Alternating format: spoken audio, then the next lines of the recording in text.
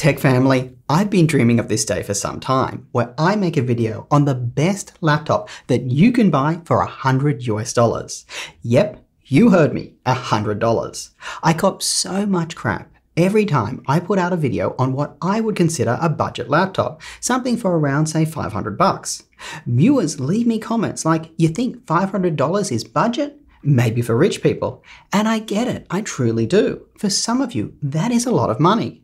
So I've been thinking, how cool would it be if I could find a usable, full-featured laptop that doesn't suck for just $100?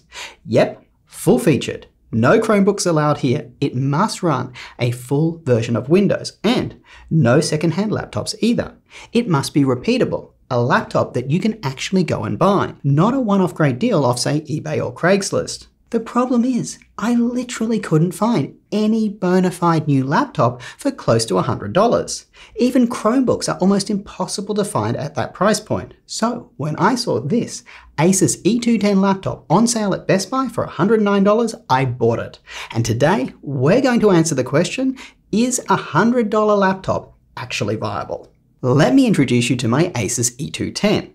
It's an extremely premium laptop, as you would no doubt guessed. You've got the incredible, lightning-fast Intel Celeron N4020 inside with 2 cores and 2 threads that runs at an insane speed of 1.1 GHz with a burst of 2.8. The processor is perfectly paired with 4 GB of DDR4 memory, which runs in single-channel mode. For storage, you've got a generous 64 GB of the eMMC variety. And for the display, you've got an 11-inch 1360 by 768 resolution TFT panel. Joking aside, this is literally the minimum specs you need to run Windows, or to be honest, pretty much anything for that matter.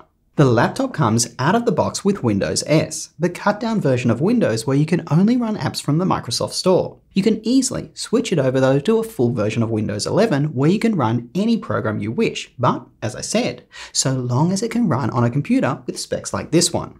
Now, Asus does offer variants of this laptop with a faster 4-core 4-thread processor, more RAM, and better storage options, but that would likely cost more. Oh, and when I bought mine, it was on sale at Best Buy. Best Buy is well known to regularly put laptops on rotating sales, so if this or any laptop you want to buy from them isn't on sale at the time you want to buy it, try waiting until it is, or maybe install a price tracker so you can track that. But should you actually buy this laptop? After spending over 2 weeks with it, having a lot of fun, my answer, it's no. You see, I thought I knew what I was getting myself into. I fully expected many things to suck. For example, the display to be rough. It's an old school TFT panel from last century. That means the panel is incredibly washed out unless viewed from the perfect angle. It's also very dim with poor color accuracy. Plus, with a screen size of only 11 inches and a low 1366 by 768 resolution, you won't be seeing a lot of information on screen. My Excel test to see how much information I could comfortably see on screen without needing to squint clearly demonstrates this. Honestly, after using this laptop for more than a couple of minutes, I found the display a little painful on my eyes. The keyboard and trackpad I actually was pleasantly surprised with.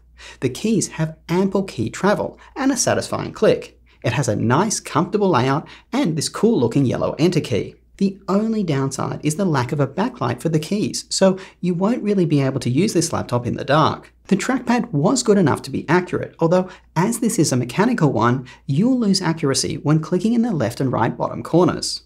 The chassis and overall build quality of the laptop is good for a plastic one. It feels solid and looks nice enough, other than the super large bezels around the display, which makes it look dated when the lid is open. I measured that you could actually fit a 12.5-inch display if the bezels were slimmer. Weight isn't too bad, although I would have hoped for an 11-inch laptop to weigh less. I've tested laptops with substantially larger screens that weigh around the same, like the Lenovo IdeaPad Carbon Edition, which is a great laptop by the way.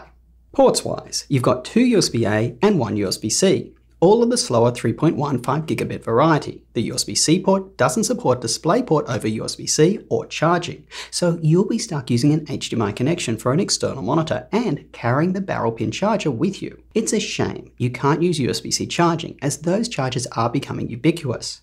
By the way, on the HDMI connection, Asus's website says it is a version 1.4 connection, which should not be able to drive a 4K monitor at 60 frames per second.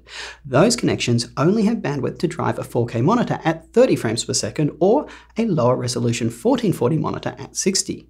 I tested it though and was able to get 60 frames per second at 4K, indicating it was actually an HDMI 2.0 connection. Look, I could go on and talk about this laptop. The speakers, which are loud and passable but kind of sound like you're playing music through an airplane's PA system. Or the webcam, which is so bad it would make the most beautiful Instagram model look like a potato. But I value your time, so let's just cut to the chase. Every facet of this laptop was livable for someone who is really strapped for cash, except one major showstopper: performance. It was abysmal. Even the most basic tasks, which I haven't noticed being slow on a laptop for say the last 5 years, just, switching apps or navigating Windows settings, those would be incredibly slow on this laptop. And don't get me started on any performance tasks. It took me ages to run benchmarks. I mean, check out this Geekbench score, which tests common performance tasks, and now Cinebench, which tests how the laptop runs when the performance of the CPU is maxed out. It is a small fraction of the performance of, say, a laptop with an Intel i5 or i7 processor, even one from a couple of generations ago. To be honest, I was expecting performance to be bad going into this video, but I was excited by the challenge to see if by tinkering around with this laptop, I could make it perform acceptably for someone who just doesn't have that much money. As a laptop's performance is limited by the slowest component in it, I initially thought the most egregious component would be the storage. This laptop has a painfully slow eMMC drive, orders of magnitude slower than a modern NVMe SSD that you will find in most laptops. Having lived the nightmare of laptops running off slow mechanical hard drives, I thought that replacing that may help. You see, storage speed is not only important when loading programs. Laptops with extremely low amounts of memory, like this one, rely on using their storage as an extension of memory.